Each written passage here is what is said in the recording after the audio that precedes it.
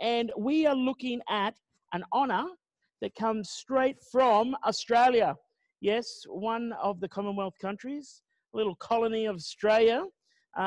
Really, it's a country of Australia, but we're still connected to you guys because we're still part of the Commonwealth, and we honour that.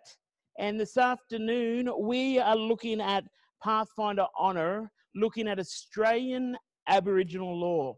Now, Pastor Dayon is probably, you're probably wondering why he's got Pastor Richie. Well, I am actually an Aboriginal person of Australia, and I'm here to share with you this honour that comes from Australia, that is actually goes around the world and has come to your lounge rooms, your computers this afternoon. So let's just have a look here, and you can see some of the pictures. This is some Aboriginal art right here, and I'm wondering if you look at that, and perhaps you can talk to your parents or whoever's in the room with you, or even have a talk to yourself. There's an idea. That's what Pastor Dayon does a lot. He talks to himself. He does, actually. He does, actually. And see here, you can have a look at this Aboriginal. This is dot art. And so someone has sat down and they've, each one of those dots is their hand movement onto the canvas there. And you can actually see some animals. Can anyone see any animals? And perhaps drop it in the comment line, what animals that you can sort of see there. There's also a tree there, a very famous tree in Australia. Right. It's called the... Pastor Richie, I just want to make sure that everybody picked up that. Please, everybody, use your chat sections and comment sections wherever you are, whether you're on Facebook or you are in a Zoom room, and which animals and nature objects you see, so we can share that with Pastor Richie. Pastor Richie, the answers are coming in, and in fact, they're flying in. We have a lizards, we have a crab, we have a kangaroo, we have a pelican. Also, more comments are coming from the Facebook, which are saying similar things. As somebody said, oh, it's definitely a bird. Also, there are a few people who said, thank you, Pastor Richie, for being so late with us. Thank you. They appreciate your commitment. No, I wasn't late. I was here on time. No, just joking. Okay. There is a tree there, if you have a look on that. That's a tree there. It's called a Boaz tree. I think you might have, I think we had the South Africans on. Do they have Boaz trees in South Africa? I'm not sure. But this tree there, you can see sort of fat, and it's got arms that are hanging out there. And that tree in Australia, there's actually a famous story about Burke and Wills, some Australian explorers that came to a tree, a dig tree it was. And you can actually, there's even jails that they've made out of these trees. They've hollowed it out and put a gate and a lock on it and stuck people in. So there's a little interesting fun fact for you this afternoon. Let's keep moving on. Now let's work out how to do this. There we go. There we go. Here we go. I want to share with you something that is called the Acknowledgement of Country. And it's something that we do here in Australia. I'm not sure if many different countries have different customs and ways of expressing themselves at the beginning of meetings. And this is a way that Australia, within its parliaments, within its meetings, even church meetings, when we have conference constituencies, or in schools, whenever there's dignitaries involved, or an important event, an opening of a school, a building, we actually take the time to do what is called the Acknowledgement of Country. Now you can see that on the screen there, and this pays honour and respect to the Indigenous people of Australia and their connection to country. Now that's an interesting term, connection to country. That's actually how Aboriginal people, and as we go through this afternoon's honour, you'll come to understand that the Australian Indigenous people, the Aboriginal people, the First Nations people, now I've just used 3 terms there, and they're all correct, and it depends who you are or how you could use those different terms. Aboriginal, you could use Indigenous, or you could call yourself a First Nations person. Now, some people, they'll get upset if you call them one, if you call them another, or if you call them late for dinner. Like myself, you'll get annoyed. But like, the thing is that these speak to who these people are, and they identify with the land, with country. So when they talk about welcome to country, it's their land, they use another name, nation, and we'll share with you with that. And I thought I'd read you this. This is actually what our Seventh-day Adventist Church has produced for our schools, our hospitals, our retirement villages, anywhere that we have, even in our churches when there's programs on. Our church has produced this document to express as Seventh-day Adventists, and even you can use this at Pathfinder gatherings and adventurer gatherings, to express our acknowledgement of the Indigenous peoples of this land and the country that we actually would be meeting on. And there's a question that I have for you in your worksheets there, is what is the difference between the terms welcome to country and acknowledgement of country? Now, this is what I'm about to share with you, is acknowledgement of country, but there is another one that is called a welcome to country. Now, here we are in Australia, and you come into my church here, where I'm situated at the moment recording this. As an Aboriginal person, I can get up and do an acknowledgement of country. You can get up and do an acknowledgement of country, but I can't do a welcome to country if there was an Indigenous person who came from this area where this church is, in this surrounding area. If they were from the tribe or from the people grouping that were here in this area, they would be invited to actually welcome us all, me included, to this venue, and they would do a welcome to country. So if I was to take you up to where I'm from my area of where I was originally from, and my people, my tribe and everything is from, I wouldn't do an acknowledgement to country, I would do a welcome to country. And so they're the two differences. And sometimes in Australia, people get even mixed up with, you're going to do a welcome to country. Oh, no, well, I can't do a welcome to country. I can do an acknowledgement of country because this is not where I'm from. I'm from up the road.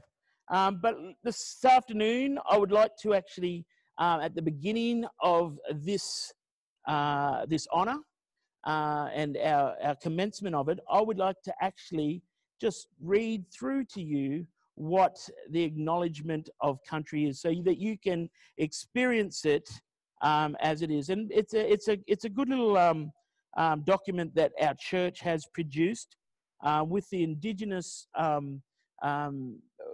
work that we have in this country. We have a department in all of our conferences, and at the Australia Union, we have a department called the ATSIM department. I'm going to share with you more about that. And the union and the church have worked with the ATSIM department, the Indigenous people, to bring this document to you. I'll read to you this Bible verse just to start us off with. In Psalms 24 and verse 1, we're reminded that the earth and everything in and on it belongs to the Lord. The whole world and its people belong to him. And so this afternoon, I'd like to, at the commencement of our meeting together, I'd like to acknowledge God as our Saviour and Saviour Jesus Christ. We acknowledge you, Lord, because you are the Creator, Provider, and Supreme Owner of all things. We also respectfully acknowledge the Indigenous people who are the traditional custodians of this land. We pay tribute to elders, past and present, and acknowledge that they have cared for this country over countless generations. We recognise the continuing contribution that the Indigenous people make to the life of this region and pray that we can work together to leave a legacy of reconciliation, justice, and hope for all future Australians. And so that's our acknowledgement of country that for this afternoon. And if you want one of these, let Pastor Dayon know, and I think we could work out to get one of these over to you if you'd like it for your own pack or for your church, or if you're just interested in these kind of things. Let's continue to move on. I'd like to also start. I've done acknowledgement of country, recognising the Indigenous people of Australia and their continuing contribution. But I'd also like to make a statement to you about who I am. And here you see a picture of myself, and I actually came to Wales to do, and some of you guys might have been able to be there. I know that Dayan was there, and he brought his friend Roy the kangaroo, and I don't know where Roy's disappeared to. I hope he hasn't been eaten. Roy retired. He now is resting. Resting. He was probably let down a little. Here is a picture of me at your last camporee, or it might have been a few camporees ago. And here is a picture of my daughter, or my daughters, sorry. And this is a picture of my daughter, Zara, and my newest addition to our family, and that is Nova. She is actually 5 weeks old yesterday. So that's right. Pastor Dayon has actually asked me to come and spend time with you when I'm still on my paternity leave, my break from work. But that's okay. That's okay. But I want to just say this to you. My heritage is Aboriginal. My heritage is Indigenous Australian. That's my heritage of who I am. My culture is Australian. And if you know any Australians, you know what they love the beach. They love a good barbecue. They love the sun and the sand. Australians love good culture. So my heritage is Aboriginal, my culture is Australian, but I want to tell you this afternoon that my identity is Jesus Christ. My identity isn't found in who I am as an Aboriginal person. My identity isn't found in who I am as an Australian. My identity, young people, is found in Jesus Christ. And I want you to understand that concept. And I want you to think about that in your own context. Where's your identity today? When you work out and when you discover that your identity is Jesus Christ, when you understand that in Christ I'm a new creation, the old is gone and the new has come, I want to tell you, young people, Pathfinders, listen to me. It's a game changer. It's a game changer, and it was a game changer in my life when I realized and I came to the understanding that Jesus Christ was indeed my identity. Because, you know, in this world, there's lots of things when it comes to your heritage about racism, with cultural divides and groupings, and you don't fit in here and you don't fit in there. But when your identity and who you are is found in Jesus Christ, you can go anywhere. There's a song about that. Anywhere with Jesus, I can safely go. Anyway, quiz question for you guys this afternoon, because you guys are great and you guys would know this guy because he's one of your countrymen. And that's one of your boats that is a picture of. But here is the quiz question. Let's go. Here we go. What year did European colonisation commence in Australia? This is for the fast money. All right, we have a question there. I'm sure our Pathfinders know this. I bet you don't. You're probably right. Don't be too hard on us, Pastor Richie. This is why we're doing this. All right, Pastor Richie, there is no comments coming in. Maybe anyone want to have a crack at it? Take a guess. Take a guess. But as we're waiting, people are writing comments the same. Pastor Richie, you have beautiful kids. Just to let you know. Thank you. Nobody's. I actually have.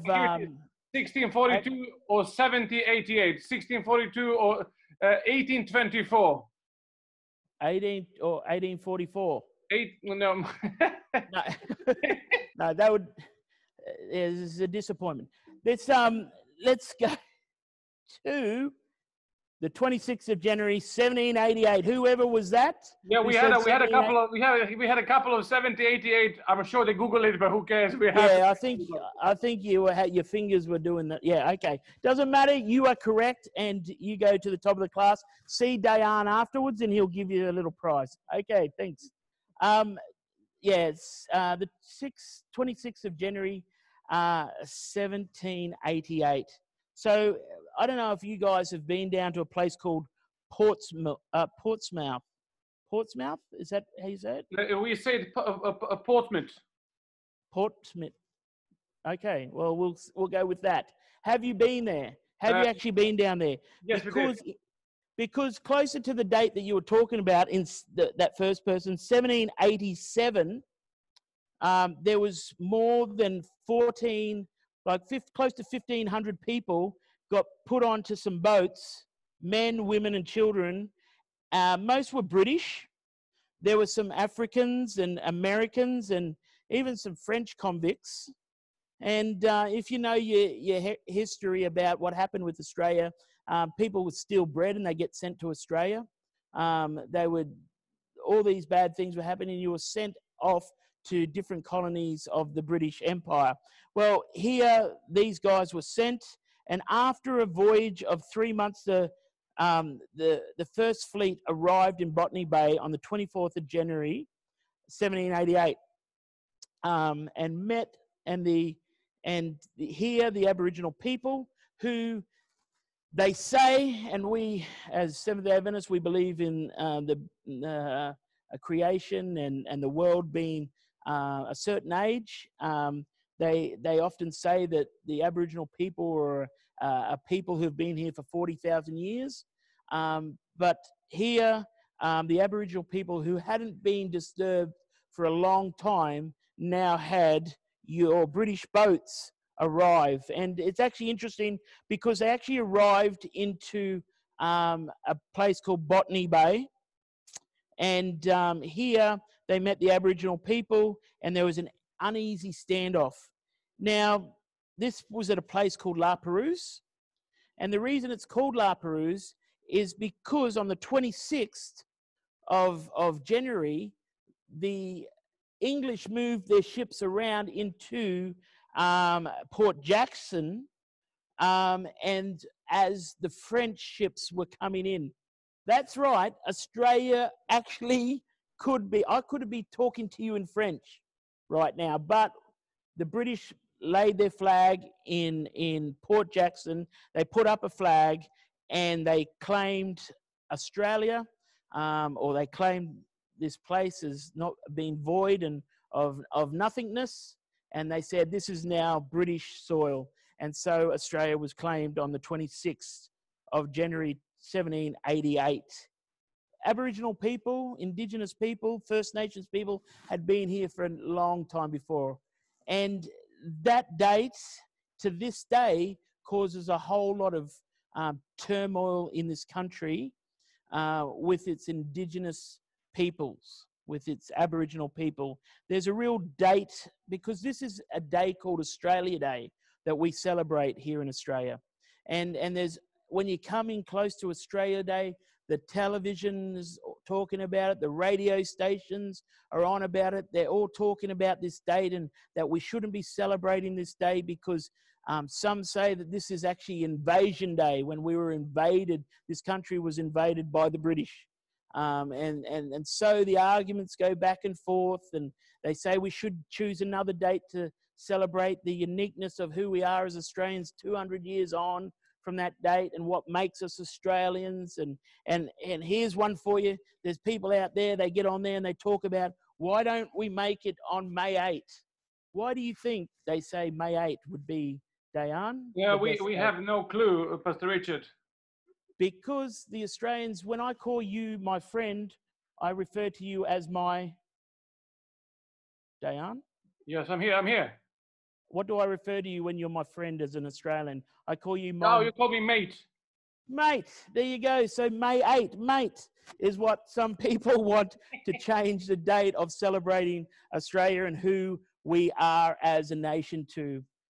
That's a bit funny. How many Aboriginal tribes? And you've got your worksheets there, so you can be working through this or you can go back and continue to look at this video again if you would really like to. But here, how many Aboriginal tribes already occupied Australia before and when European settlement arrived? Australia is famous for being known as the oldest known civilization on Earth, the Indigenous people. The Aboriginal and Torres Strait Islander people. See, here in Australia, this talks about the Aboriginal law is actually the honour that you're doing, but in Australia, we also recognise as part of the Indigenous people of Australia, the Torres Strait Islander people, which is up above Queensland there between Papua New Guinea and Australia. There's a set of islands that are Australian territory that they actually call the Torres Strait. And then we also have some South Sea Islanders that also identify as Indigenous that were brought in from some of the islands off the coast, like the Solomon Islands and places like that were brought to Australia to be cane cutters and stuff. And so the reach of who we are as Indigenous people reach to different areas of our coastal reach. And when the Europeans came to Australia, there was over 500 Indigenous nations. Now remember, I was talking about nations, countries, areas, tribes. And if you look at on the screen there, you can see all those different colors there on there represent different tribes, nations, countries within the nation of Australia when Europeans first arrived in Australia. Now, it's interesting that the British actually got here because it's also disputed that the Portuguese and I think even the Spanish were also traveling up, and then the Dutch were traveling around this country, and yet it was the British who landed Old England's flag, the Standard of the Brave, is it? No, is that someone else? I don't know. But also there was estimated 800 dialects, languages within those 500 Indigenous nations that you see there in the corner. When you talk about country, it has a profound spiritual, it's about having a profound spiritual connection to the land. Aboriginal law and spirituality is intertwined with the land, people and creation, and this forms their culture and sovereignty. The land, Indigenous people, Aboriginal, First Nations people believe that the land is Mother Earth. The land is the mother, and steeped in their culture, but this also gives them the responsibility to care for the land. Here in Sydney, where I'm from, I'm from Brisbane really, but where I'm working at the moment, the Aurora people were the coastal Aboriginal people in this area when the first fleet arrived, the Aurora Nation, and these were the people when the British arrived here in the Bay of Port Jackson. Aboriginal communities were both generous and a bit scared towards colonialists. Many places around the harbour remain important, hunting and fishing. And if you've seen the beautiful Sydney Harbour, you would know how beautiful it is. And some of these places still hold real significance, importance of fishing and camping grounds, even through to today being cultural sites of significance. My actual place from where I'm from is actually, if you go up into Queensland, if you go from Sydney here, you'd go 1,000 kilometres to Brisbane, and then you go another 600, 800 kilometres on, so 1,800 kilometres up to a place called Rockhampton, and then you turn off there and you head in towards the centre of Australia for about another, I don't know, a couple of hours or so. There's a little place there called Woorabinda, and that's where I was from. Now, Woorabinda was a government reserve, and I'll talk to you some more about missions and government reserves and how the Indigenous people, the Aboriginal people, were actually cared for by the white people in such places like this. That's where I'm from. My traditional or my tribal name is actually the Rumble people. That's where my tribe is from. The totem, I believe, is the lily pad. So I don't. Yep, that's what I understand it to be. And this encompasses about 4,000 square miles. Is the nation, or where my tribe, my country, is. That's about 10,000 kilometres, and it stretches central Queensland to the, and even out takes to Yeppoon and out to the Fitzroy River and to Great Keppel Island as well. It takes an island off the coast there. What are Aboriginal totems? Aboriginal totems here. I just shared with you what mine is, and I've put a picture there of some lilies. I don't know if that's the particular lily, but there's a picture of lily there. Aboriginal totems are natural objects, plants or animals, that are inherited by members of the clan or the family as their spiritual emblem. So Aboriginal people are very spiritual. This speaks to the totems and to the spiritual ways that they think and they act and actually dictates. And we'll talk some more about the dream time.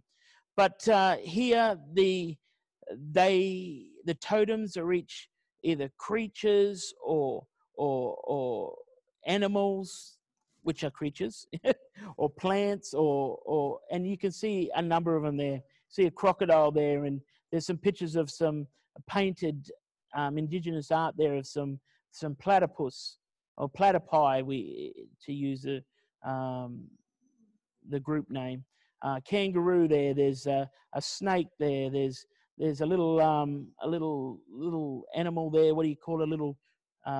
Looks like a little sugar glider, or there's a goanna there. Turtle. Many of these things are the totems. How many totems can an Aboriginal person have? Most times there's normally about 4 totems that are represented to an Indigenous person, an Aboriginal person.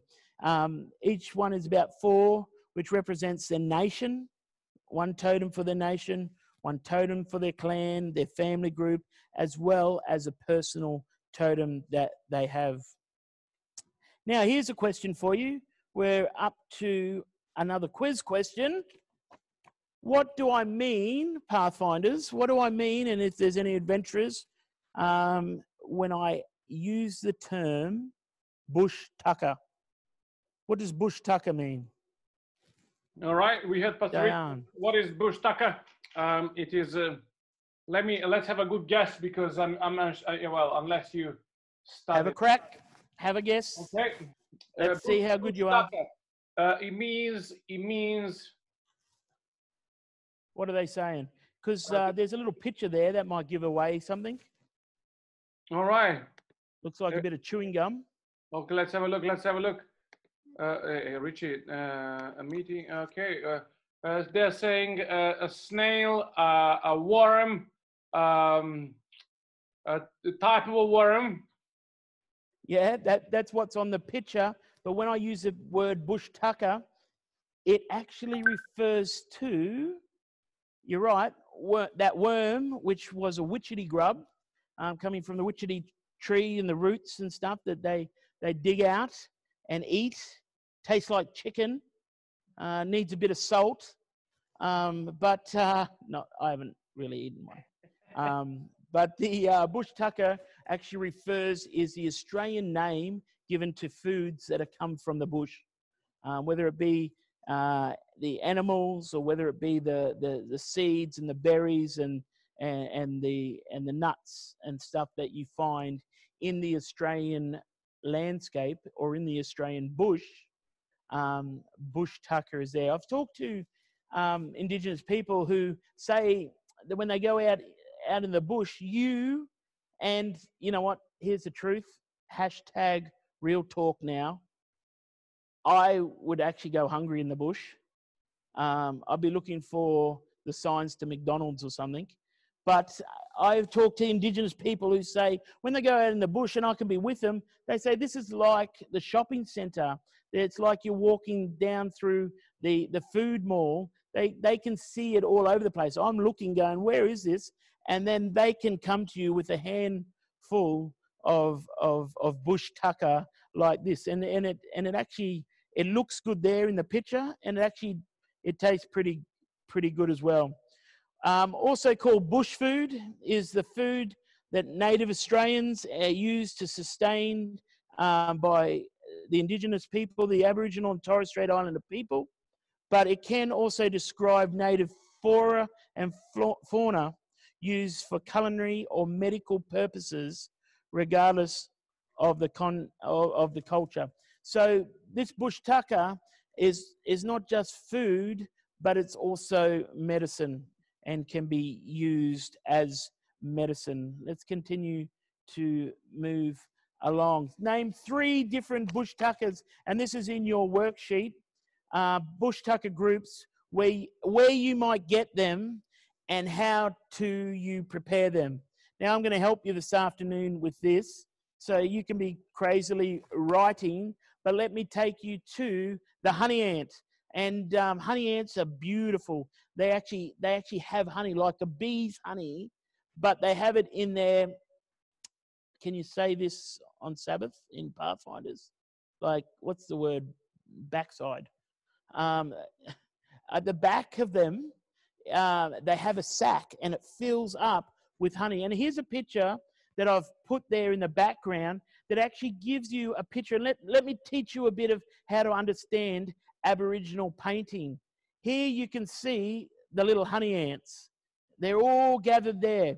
But if you look around the picture, you can see little U's, or little round things. And they actually represent people.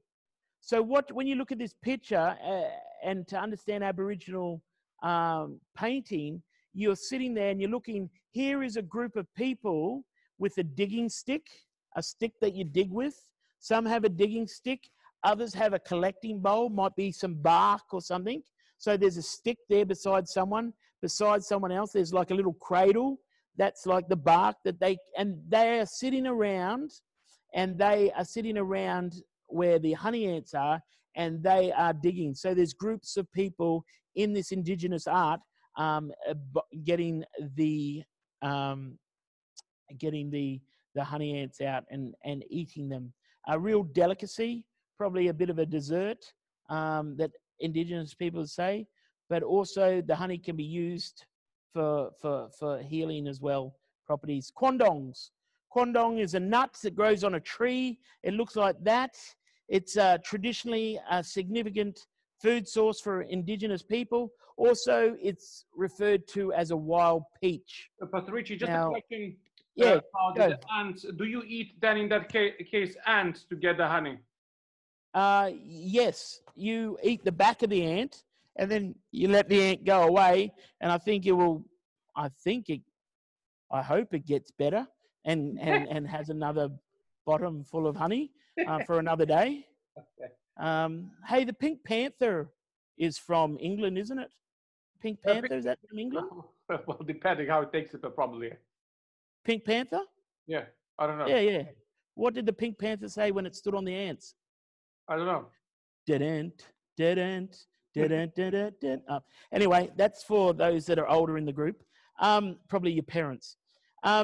Here, these Kwangdong are wonderful substitutes for meat. The leaves and the bark of the trees were also used for ceremonial and medicinal purposes. Let's continue to go along. Here we go. Here is me with probably the cousin of Roy, the kangaroo, Dayon's kangaroo. Here is me with a little kangaroo. I was in a board meeting at the conference office, and one of our directors from one of our Aboriginal schools had come in, and he had rescued this little kangaroo. And here he had it in a little pouch, like a pillow. You know how your pillowcase? He had it in the pillowcase, and he was caring and raising this kangaroo. And so in the middle of the boardroom, we'd each have a little cuddle and even have a bottle and feed the kangaroo. The other picture isn't how he turned out, but that is kangaroo meat. That is fed to probably the finest restaurants in Europe. In other words, it seems to me, Pastor Richie, being Adventist and kind of having the standards when it comes to food of Adventist Church, it must be really hard. As an Indigenous people, there's not a lot of clean foods that are available for partaking in. So I think you, Diane, if you came to live as an Indigenous person in Australia, come to live with us, you'd be eating a lot of quandongs. What is that? You weren't listening before. I did. All the Pathfinders were listening and you weren't. I did. That was those little red berries. Oh, okay. That are substitute. Yes. But kangaroo meat is high in protein and very low in fat. Let's continue on. Tell me this. This is another quiz question for you, because I know how clever you are and you would know this, and you're very quick on Google. But what is the official animals that are used as the emblems of Australia? Now, I know in England you've got the lion, is it? What are the Australian emblems? And here's the hint for you. They are actually found on the Australian coat of arms. Coat of arms. Come back to me, Pastor Dayan. All right. With anyone there. What is the official animals that are used as emblem of Australia? We know that.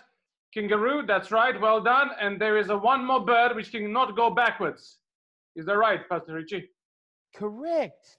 Dayan, emu is that. And an animal? Yes, I'm looking for an animal. No, that's right. And also an emu? Are you trying to say emu? That's right. Pastor Richie. Yeah, yes. Thank you very much. An emu is an animal. Yes. Okay. Thank you, Pastor Dayan. Correct, guys. It is the kangaroo and the emu. Our national anthem is also God Save the Queen officially, but our Australian national anthem is Advance Australia Fair, talking about Australia moving forward. These two animals are the only animals that cannot move in a backward motion, that are actually picked as Australian animals to continue to show that whole concept that Australia is moving forward and is not going backwards. And here's another little interesting fact for you. They are the only emblems in any country of the world that are eaten. Most emblems are protected, whereas you can go out and eat an emu, or as Pastor Dayan says, or a kangaroo whenever you like. How do Aboriginal people live and communicate? And what did their communities look like? Let's have a look at that. I'll just skip some of those things. There's some things that you can eat that are meat, that are goannas, carpet snakes, kangaroos, possums, porcupines, echidnas, emus, unamus. And there's veggies like wild oranges, wild passion fruit, quandongs that you missed, Pastor. Bush tomatoes, cornflakes, bush bananas, and there's yams, there's edible grubs, like that picture you saw of that big grub. Witchetty grubs, they're called, cicadas. There's also, they'll eat the gum trees, and some of you guys have seen gum trees. There's sap that comes from them, you can eat that. And then you've got the honey ants and those kind of things, wildflower, the nectar. But let's have a look at this. How do people live and communicate in their communities. And what did they look like? We're running out of time, so we'll quickly shoot through this. In their communities, the Indigenous people, and here it shows you another Indigenous painting, or a sense of a painting. And when you see something like that in an Aboriginal painting, you can say, here is a meeting place. There are people sitting around and they've come in to meet. They're actually in community. So that artwork there actually represents community, or could represent community if you wanted to use it like that. Humpy. A humpy is a small and temporary shelter, like the picture just before, made of bark and branches that the Aboriginal people would stand up against a tree and would keep their weathered. They didn't worry. They're not staying there for 20 years because the Indigenous people of Australia, the Aboriginal people, were nomadic people, meaning they moved all the time. They moved with the seasons. They would not stay in one place and eat out all the animals, and because you know what, there wouldn't be something for them next time. So as they moved with the seasons and they followed the food trails, they would move around as a community. So those lean-tos and those humpies that you saw there are only meant to just look after them for a little while, and then they'd build another one as they moved on. Often the young boys would sleep with the men and around the fire, or the girls would sleep with their mothers, but mostly the children would sleep, and boys especially would sleep with their mothers and around their mothers, and that and then when they went off for initiation to become young men, gone out into the bush to actually learn how to become men and taken through some ceremonial law stuff, men's business, that is still to this day kept very quiet. Only those boys that go through initiation actually know what takes place in those times. They would come back from being initiated, and they would not stay with the mothers anymore. They would actually then camp with the men. The communication. The message stick was a form of communication traditionally used by Aboriginal people. Solid piece of wood, and it would be passed along and shared with. It'd be sent, and some at times it would go for long distances between different groups, different clans as they talked. You can continue to go back and look at this to fill out your paperwork. I'm just going to keep moving forward because we are running out of time. What is a corroboree? There is a little frog in Australia that's endangered. It's called the corroboree frog. And it's called the corroboree frog because it actually sounds like a corroboree. It sounds like the didgeridoo. Let's move here and let's just have a look at this. This is what a corroboree dance is about. Corroboree is where they come together in ceremony and they tell the stories of dream times. They tell the stories and they pass those stories down. We tend to write down stuff and we pass it down through literature. But the Indigenous people of Australia were storytellers, would sit around, the old people would tell the stories and be handed down through an oral way, and also through dance. And here you'll see that take place.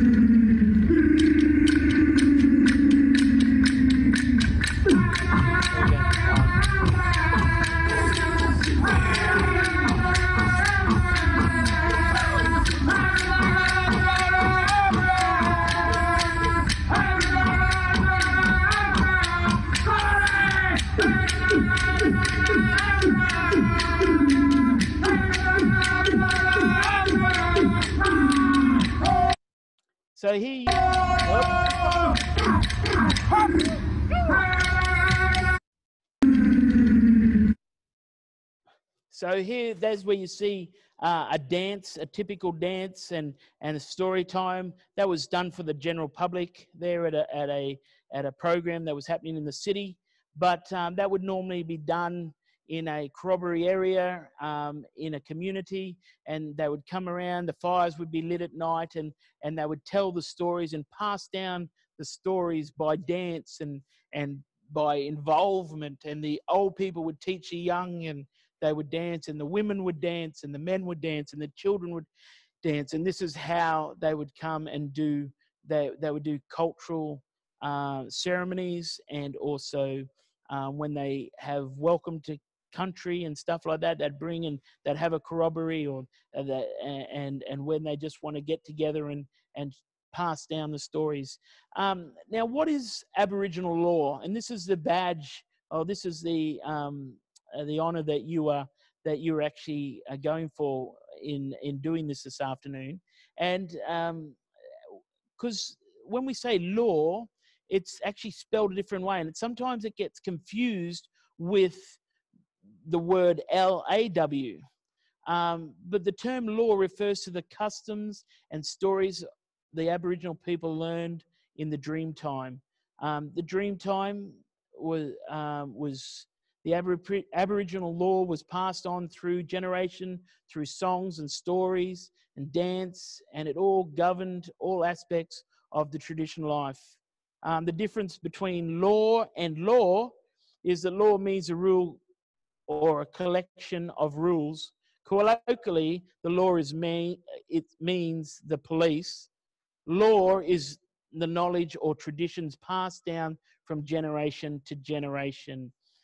So when you have this badge on and get this honor, it's actually not about the law as police and keeping the rules and stuff like that. It's actually about Aboriginal storytelling and dream time, and it's about how they would pass down their customs and their heritage, and how they would pass it on down through to the next generation, so to speak.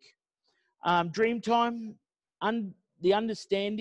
Dreamtime is the understanding of the creation story of the world through the eyes of Aboriginal Australians. The Dreamtime is an Aboriginal understanding of the world, of its creation, and the great stories. The Dreamtime is the beginning of knowledge, and from which came the laws of existence. The dreaming was the old time of the ancient ancestors' beginnings. They emerged from the earth at the time of creation. So that's what dream timing, and you see this, and animals and totems and all this play into it. There's stories that I've seen, and that gets told to children about the rainbow serpent and how the kangaroo got its pouch, and so many different stories that are about the dreaming and the dream time. What are some articles of trade exchanged? The natural sort of things that you would think of: stone axes and boomerangs, tools or weapons, and would be used for, they would find pearls from the coastal areas and trade them because of the shininess of them. Rocks and even ochre. Ochre is the dirt that they spit in, or they put water in and mix it up to do the face painting, or to do paintings on rocks, or the paintings that you saw. Some different weapons that are used: spears and clubs, shields, boomerangs. You've seen people throw boomerangs, I would imagine, and they can be used for either fighting or hunting. And they would have different. A boomerang is something you throw out, and it's supposed to come back. I saw Pastor Dayon throw one once, and it never came back. Different kinds of Aboriginal art. You've got rock paint, and here's a picture over on the side there of some rock painting. Dot painting, you've seen some of that dot painting before. Rock engraving, bark painting, carving, sculptures and weaving, and string art. These are the kinds of artwork, and here are some different ones. You can see there's some weaving there with the different colors, and they would soak those in the ochre solutions. That would be the red dirts and different colors and stuff there. You see some bark. There's some bark there. There's some weaving, and there's some dot art. There's that dot art that we saw on the first first page with the coolabah trees, the crabs, the kangaroos, the emus, barolgas, and goannas. Let me just quickly share with you some of the history of the people since, and this is probably the sad part of the honor and the sad part of history, and I don't think there's a place in this world until we reach heaven where peace and kindness will properly abound, and though Australia is a beautiful place, it also has a dark past since colonisation. Earlier in the colonisation, when the British came, there was fights, and they rounded up Aboriginal people. The Aboriginal people were scared of the British and the colonialists, and so they were also scared of them, and they tried to trade with them. And there's places where in Australia's history where they actually genocide actually took place.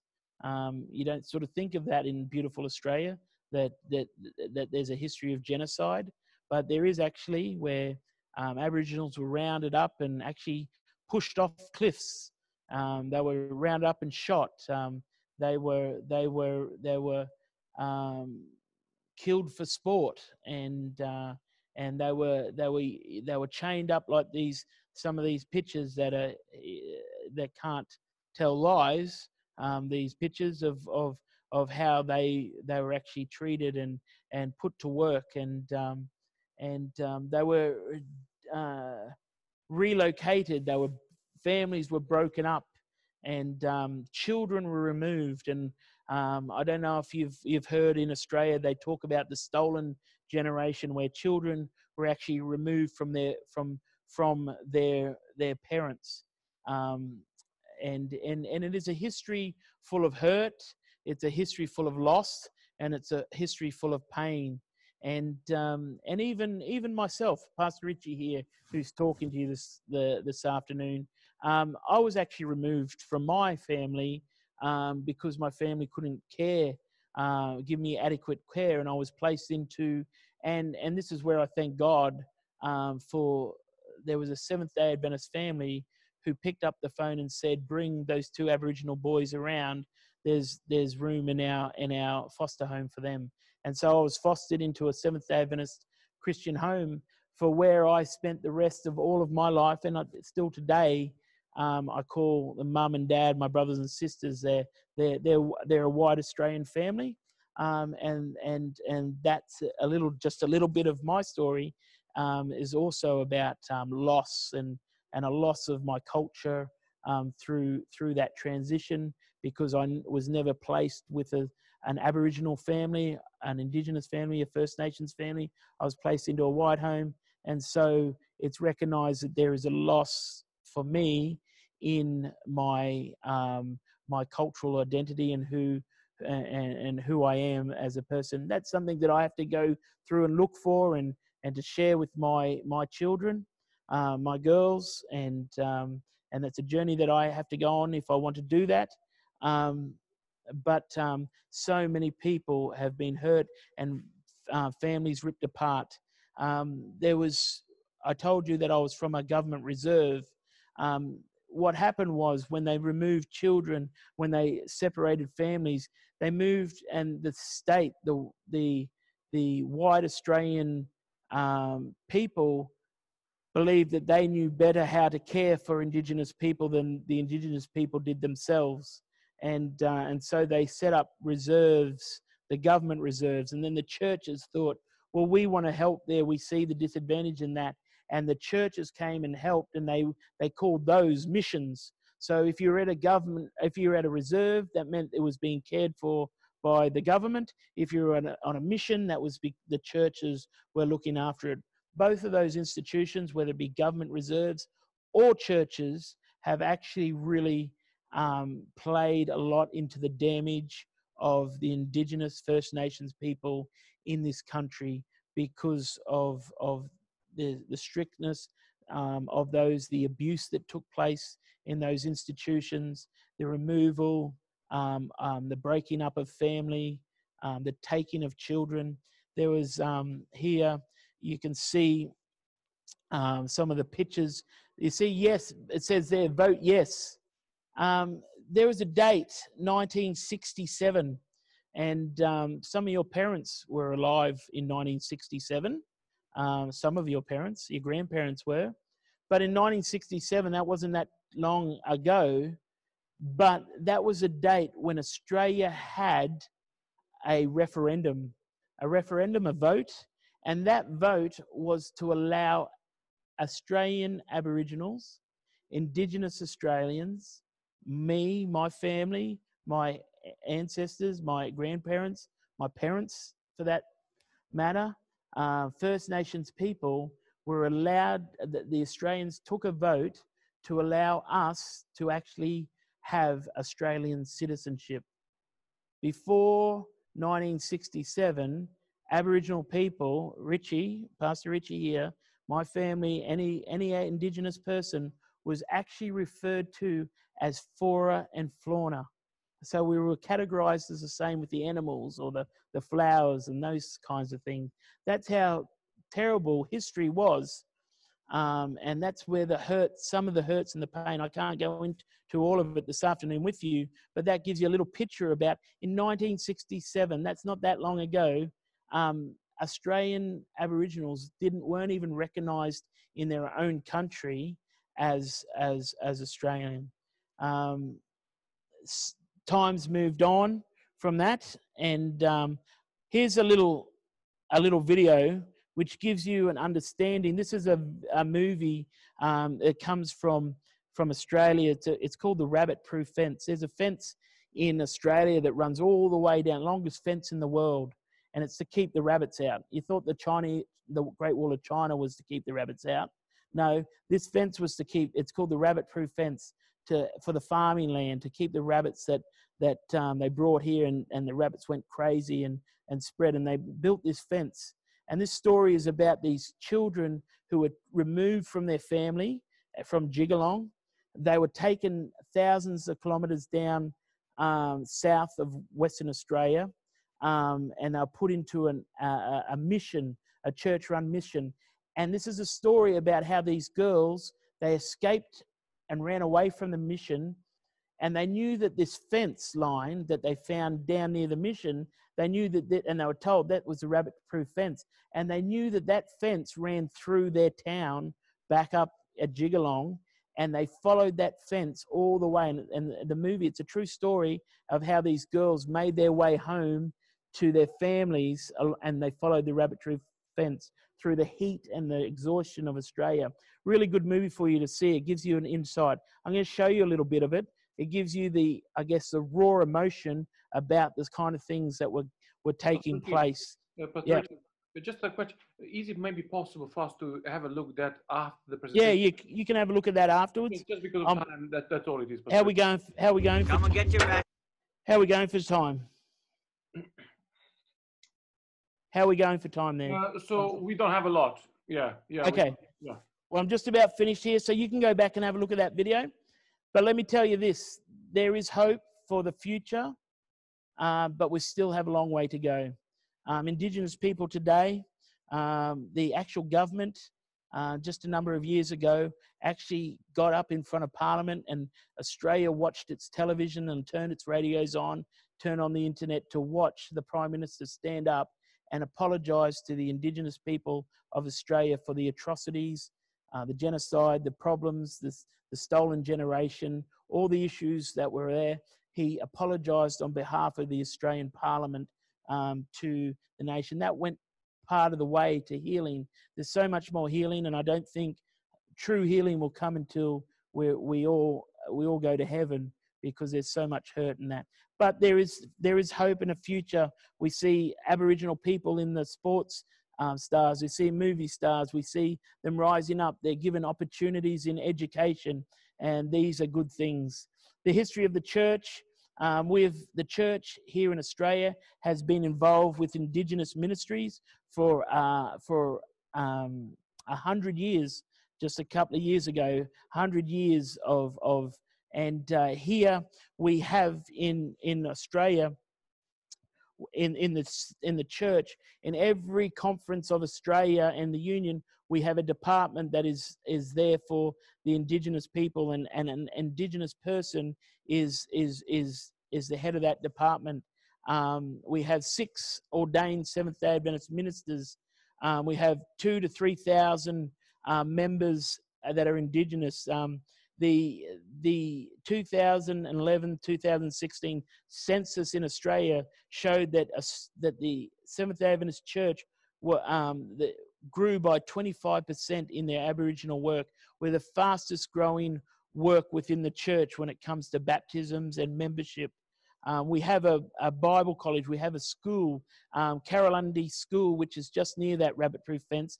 Actually, there's a world record. It has the longest bus route in the world. The kids that go to that school, the bus run that goes and picks them up. But we have a Bible college and a health college that is turning out people, Indigenous people, to spread the Adventist message and the message of a reconciliation through Jesus Christ and what He's done for us. Time has gone. Pastor Dayon? Pastor Richie, how many more slides do you have? And this is just the finish of it. You can watch. You can go back and watch this. This is a video of Mamarata College, and that tells you this is a video that was made for next week in Australia in the Union. All the offerings that will be collected next week in Australia will be going to support the pastor's Bible. Sorry? Show us a little bit of a video. I'll show you a little bit. There you go.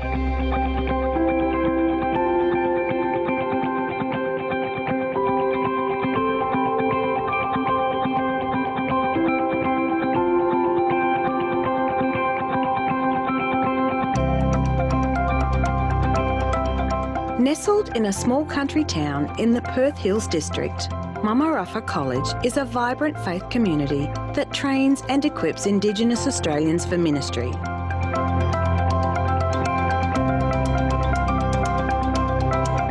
Owned and operated by the Seventh-day Adventist Church, Mamarata College has been training and serving Aboriginal and Torres Strait Islander people in gospel ministry and health ministry for 24 years. From here, students extend the borders of the college all across Australia, from bustling cities to remote communities. Right now, Mamarata is impacting over 200 towns, suburbs and communities all across Australia. As students return to their communities and share their Mamarata experience, family and friends attest to the spiritual transformation that Mamarata ignites. Students also gain qualifications that equip them with valuable skills and knowledge that can help them practically wherever they minister. As a result, the number of student applications continues to grow. Look, I'll leave it there, Pastor Dayan. I'll leave it there for you guys. That comes to the end of our honour this afternoon. If you want to know any more information, get in touch with Pastor Dayan, and he'll be able to put you on to us here in Australia, or he'll be able to share with us. And I want to thank you guys. Just before you go, Pastor Dayan, can you just go back to that screen? Can I just share that screen again? You have to do it yourself. You just press share screen, and then you can go back to this. I thought because we wanted to see you. Oh, excellent, Pastor Richie. We're there. Yes. All right. Let me just show you this. This is a video about you guys coming and visiting us in Australia. It was made by our tourism department. Thanks very much. Well, the Australian Tourist Commission has asked us to come up with a song that we could perform overseas, a song to help bring the tourists back to Australia. That's right, so we focused on the wonderful wildlife and the fabulous fauna that Australia has to offer. Redback, funnel-web, blue-ringed octopus, taipan, tiger snake, adderbox, jellyfish, stonefish, and the poison thing that lives in a shell that spikes you when you pick it up. Come to Australia, you might accidentally get killed. Your life's constantly under threat. you've been bitten yet. You've only got 3 minutes left before a massive coronary breakdown. Redback, funnel web, blue ringed octopus, taipan, tiger snake, adderbox, jellyfish, big shark, just waiting for you to go swimming at Bondi Beach. Come on, come to Australia, you might accidentally get killed. Your blood is bound to be spilled. With fear your pants will be filled, because you might accidentally get killed. All right, there you go. Come to Australia, but we'll look after you.